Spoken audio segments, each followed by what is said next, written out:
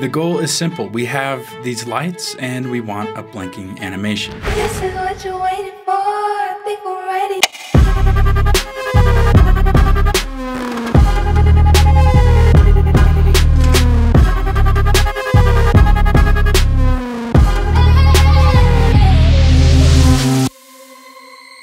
So here's how it works. We have our lights. This is our geometry.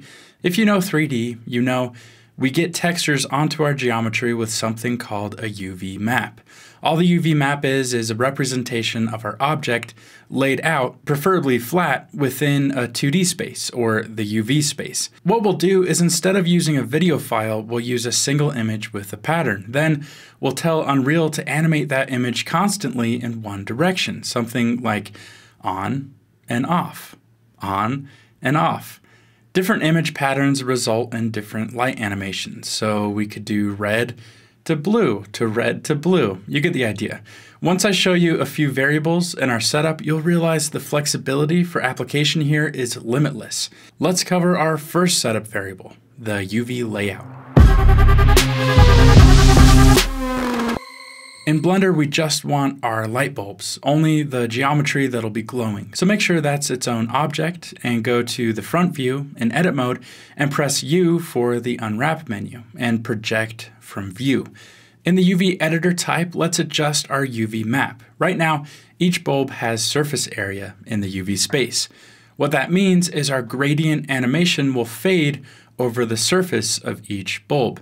We actually don't want that. What we want is for every bulb to act as if it has a single light source, not this surface gradient. So what we can do without losing our pattern is go to the top here to our pivot options, change this to individual origins. This simply means Blender keeps the position of the bulb, but we can scale each bulb down into itself. Once that's set to individual origins, press S for scale and type in 0 and then enter, so each individual bulb collapses down infinitely, so it's represented in UV space by a single point.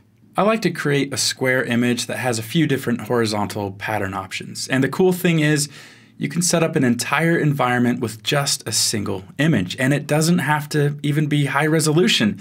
This entire scene of bulbs was all animated with a single 128 by 128 pixel image. Crazy.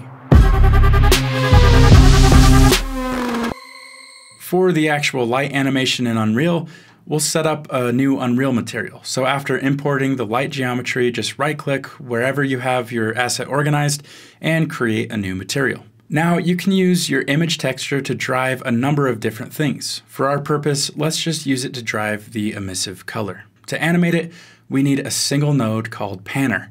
Panner will pan the image on either the X or Y axis at a constant speed.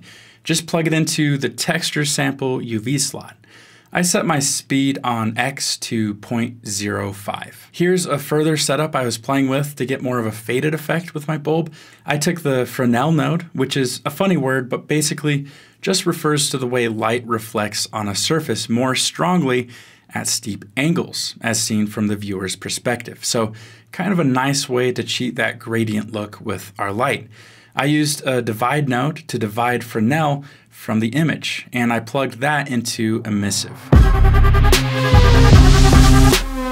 Here are the final results. Again, this is just a theory and technique video. It's up to you to take the setup variables I've shown you and create the art that works for your specific scene.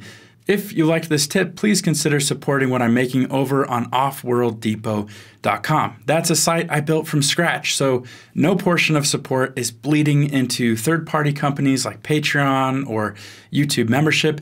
Everything you give goes straight towards creating more videos, 3D props, textures, and we even started our first community game development project. If you want to get involved with that, just check out the Discord link I'll have below. Thanks, and I'll see you in the next week or so.